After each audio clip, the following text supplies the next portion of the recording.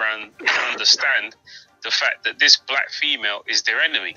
This black female she's an asset of the state. She works and she's controlled by the state. She works directly against black men. She's been doing that for at least the last 60 years.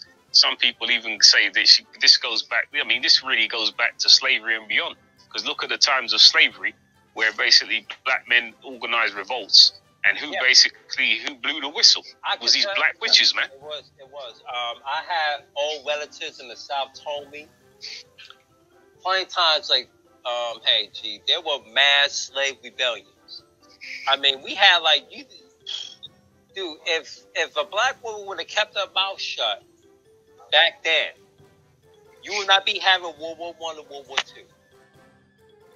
You would not be having a Vietnam War. Okay? And all these other wars that we're going through right now.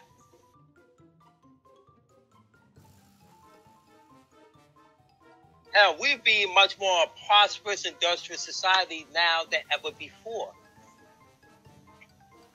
If we would have just neutralized what we was going through at that time frame, and fast forward to today's time, there will be no Jim Crow. There will never be no sexual apartheid over here in the Americas, especially in the States, let alone in certain parts of South Africa. So this bitch influenced the behaviors of the world.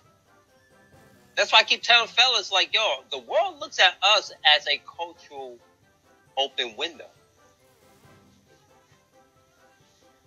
He's serious, you know. Yeah. When you said that, he's very serious, everyone in chat. Like, you don't know how much of a joke we are to other cultures.